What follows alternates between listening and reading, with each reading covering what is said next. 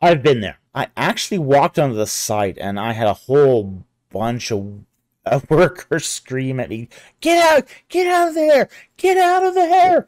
That's one of the two times I got in trouble in Egypt with the antiquities police. But I wanted to take some pictures up there. You're not allowed to. Ultimately, what happened to it was all the stone was taken and used to build the temple of Hatshepsut right next door. And at Deir el-Bahari, I mean, you can go there today and you can visit Hatshepsut's temple, and it's magnificent. Now, unlike Hatshepsut's temple, Mentuhotep II's temple is also a tomb. It was a very interesting construction, very, very different construction than other, say, funerary temples. It had sort of that columned area like you see at, say, Hatshepsut's temple. But it also had a pyramid on top. It was an entirely unique temple. Unfortunately, little of it remains.